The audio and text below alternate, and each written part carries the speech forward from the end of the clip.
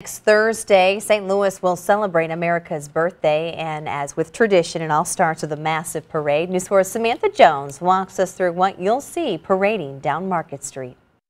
Since last July, planning and work has been going on inside VP Parade headquarters, taking these watercolor float designs and bringing them to life. We have volunteers from our organization and from the community who come in and help build, paint, and actually do intricate artwork. There's also a huge production factor that goes into this parade. There are 15 plus production floats, so we also have to choreograph a bunch of floats. Like the Moon Man float, each is designed to fit the theme, We the People. It's the 50th anniversary of the moon landing, and he will actually turn when he's driving on the float. There's also a float that celebrates the signing of the Constitution and the release of the Wizard of Oz.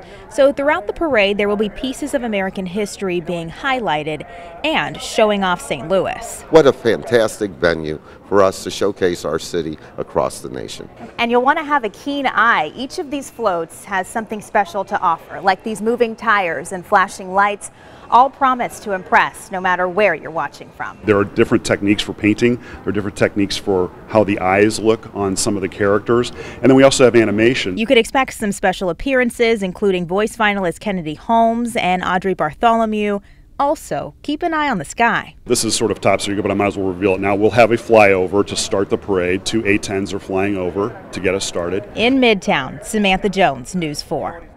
And here's a look at the first day of Fair St. Louis next Thursday. The fairgrounds open at noon. People will enjoy 2 Boeing air shows during the day, and then the evening music lineup includes Randy Houser and Brett Young, with the fireworks capping off the 4th of July at 9:35 that night.